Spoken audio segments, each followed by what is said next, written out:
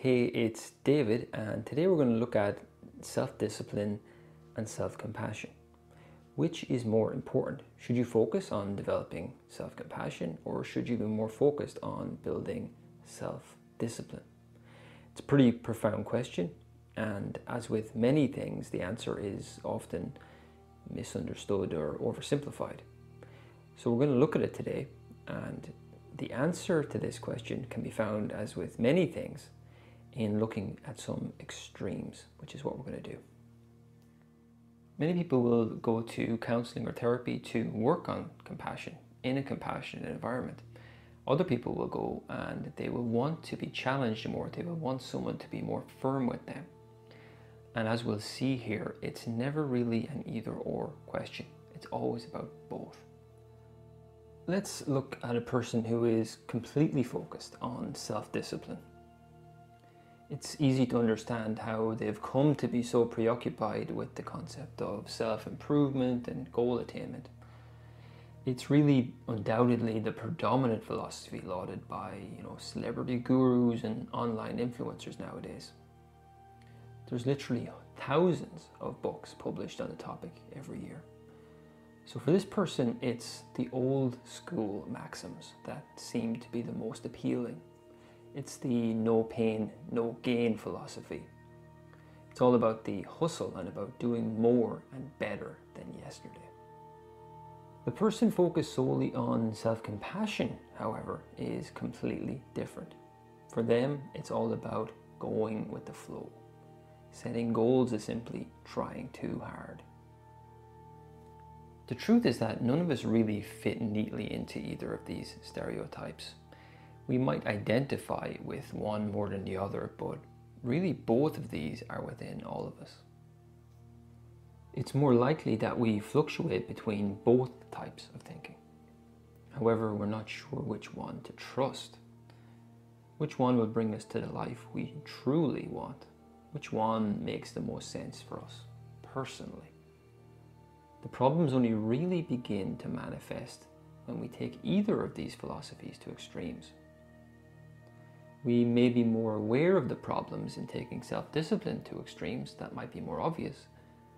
But believe it or not, taking self-compassion to the extreme is no less unhelpful, as I'll demonstrate here. Self-discipline seems appealing because it's very straightforward and finite. Just do more and things will get better. Follow these instructions and you'll arrive eventually. However, when we get completely stuck in the self-discipline or self-improvement mentality, we start to experience inevitable difficulties. The controlling aspect of this approach can lead to some neurotic behavior. Everything needs to be managed or micromanaged, and perfectionism can creep in. Worse, the constant striving to improve the self reinforces the idea that there's something broken or flawed to begin with. Therefore, self-esteem might start to take a hit. One's self-worth is constantly being measured, and metrics are the only indicator of growth. Moreover, one's emotions are sometimes seen as problematic. They must often be ignored or suppressed if discipline or consistency is to be adhered to. The opposite extreme, sometimes referred to as someone who's flaky or new age, but probably best described here as overly passive. This brings its own issues. The first of these is denial of the fact that sometimes there may indeed be things in life worth striving for. When we stop allowing ourselves to want things, we may experience dissociation or emotional numbness.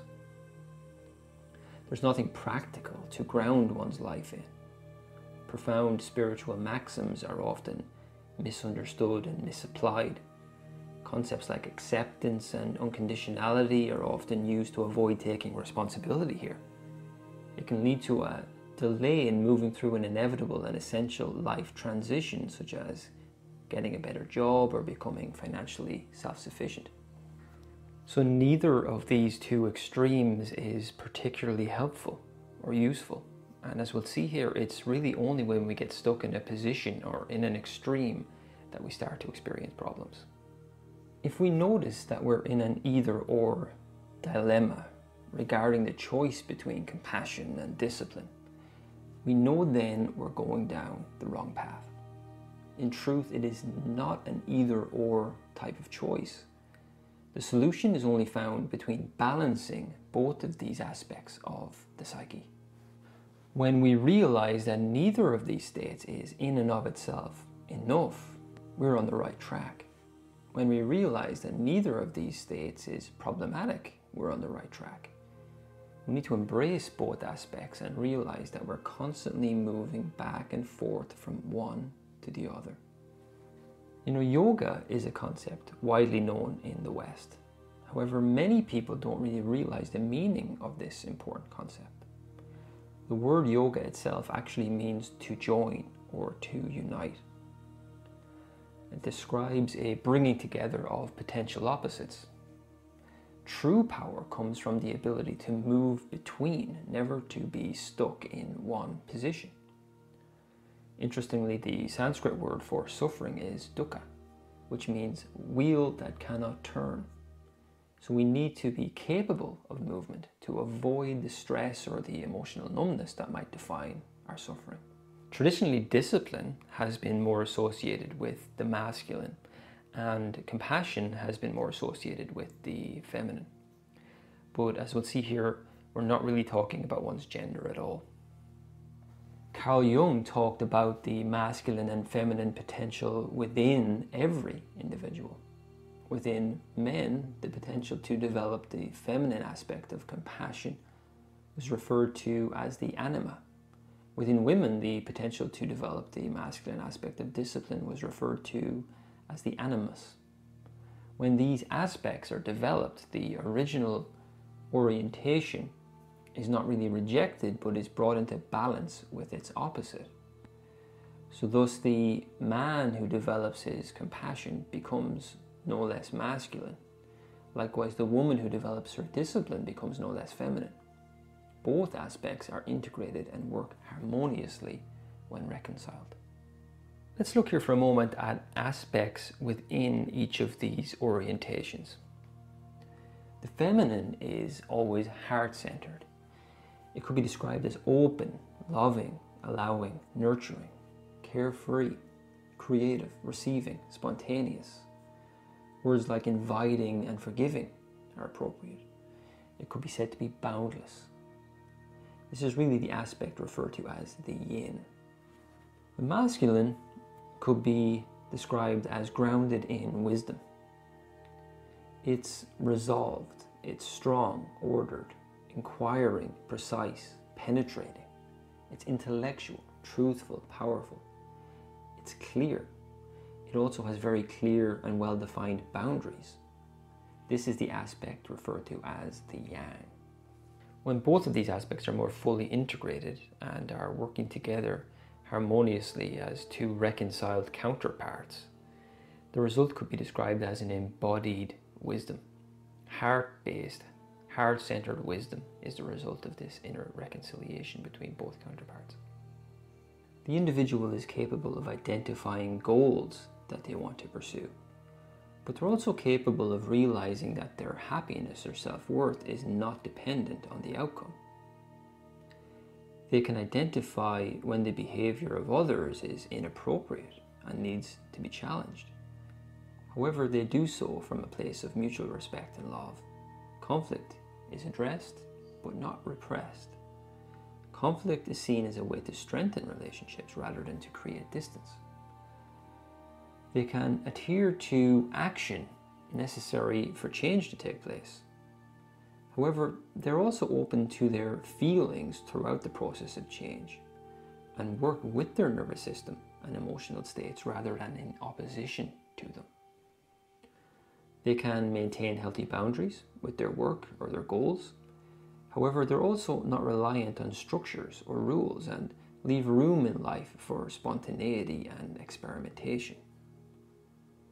They take responsibility for themselves and for those they care for. However, they also recognize their own humanity and realize that mistakes and challenges are completely allowable and even inevitable.